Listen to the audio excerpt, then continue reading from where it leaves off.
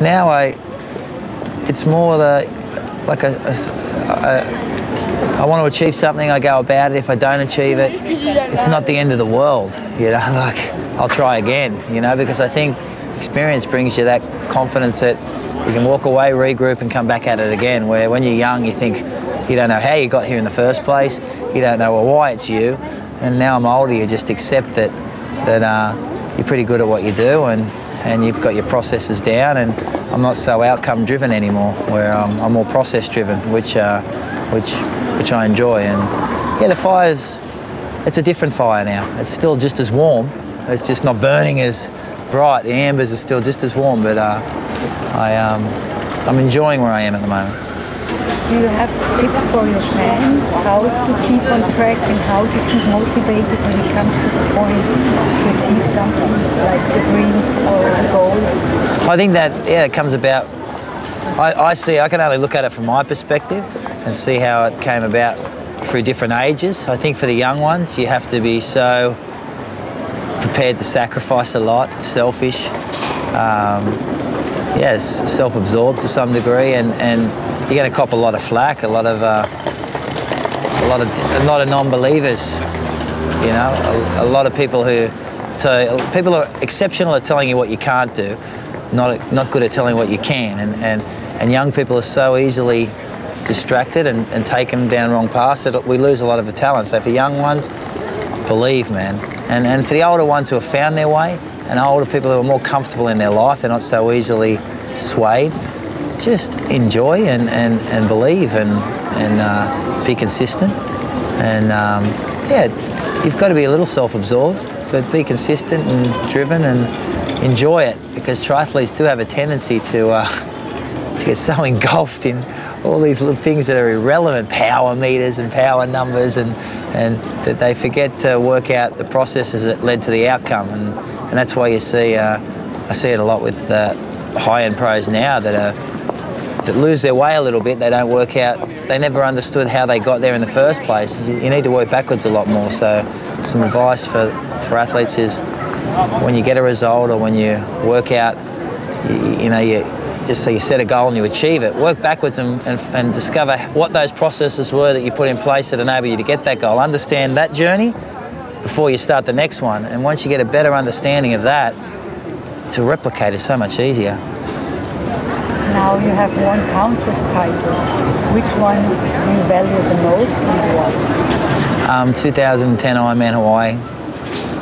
You know, because after 2007 when I won it, I said I would never go back again, and I was happy, and I'd won everything I'd ever wanted to win, and then yeah, I sort of cruised around and then watched my title get taken by someone else, and I watched the sport turn their back on me to some degree. I was old and you know, I realised the fickleness of people. You know, you can have a 15-year dominating career where you destroy for years and years and years, and it's forgotten like that in 18 months. And I was just anger's the wrong word, but I was peed off at the sport that they treated me that way. Peed off at the fans that they were so uninformed. I'm like, man, you know, and that you can crown a new champion who, not crown, well, he was a new champion, but you can just put these labels on people that had really achieved a tenth of what I'd achieved. But they were the new greatest, the new kings, and whenever I said something now, it was considered terrible, or just so by going back in 2010 and stating my intentions a year out, what I was going to do to the new champions and how I intended to win that race, and watch while the sport mocked me, and everyone said I was an idiot and a goose and I should go and hide under a rock and I should retire and leave it to the new age, and then to decimate the field the way I did and beat the new wave, take my title back, was a big up yours to all the critics, and a big I told you so, and never forget. And ever since then, I think that was the defining race in my career, where people were like, my God, this guy is exceptional. And that was a sweet, sweet victory for me. I think this definitely changed your life within the sport. It changed people's perception of me 100%. I think, you know, because I had the opportunity to say what I just said then to the camera, is to say that, hey guys, are you serious? Look what I've done in my career. I compared, you know, these new guys there, and they're like, McCormack, shut up, go under, you know, like, and I had the opportunity to tell people what I'd done. I had the opportunity, and I stood solo. I had a whole sport, and myself, my family, and a few little people who backed me, saying, and we stood solo against the sport to some degree. I felt that pressure. I was so pumped I said it in the coverage, I said it in everything. I am going to do this, and you're all going to sit back and watch, and you're all going to ask yourself questions, and I'm going to prove to you all that you're uninformed imbeciles. Even the ones who run the magazines that call themselves the experts, the ones that gave me a 25-to-1 chance of winning the race. I'm like, 25-to-1? Like, are you? Like, wow. I was shocked, and that was the sweetest day for me. It was just like, up yours, and all the way through it, after the race, how I closed everybody out. It was like, nah, get lost, you groupie.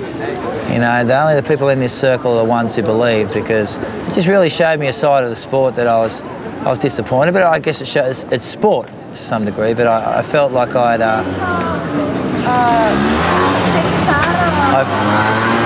I felt like it was unfair that some of the things I was reading about me, I was like, wow, you know, wow, interesting. It wasn't as if I dropped off the earth the year before I finished 4th. You know, I was like, it was crazy. I'd won European Ironman championships, I won all these races, but so that was my sweetest victory, you know, of all the world championships, that one, because I'm not so old, you know, and I'm still the same guy, and now I just won another one, another world title. So, you know, it's been sweet.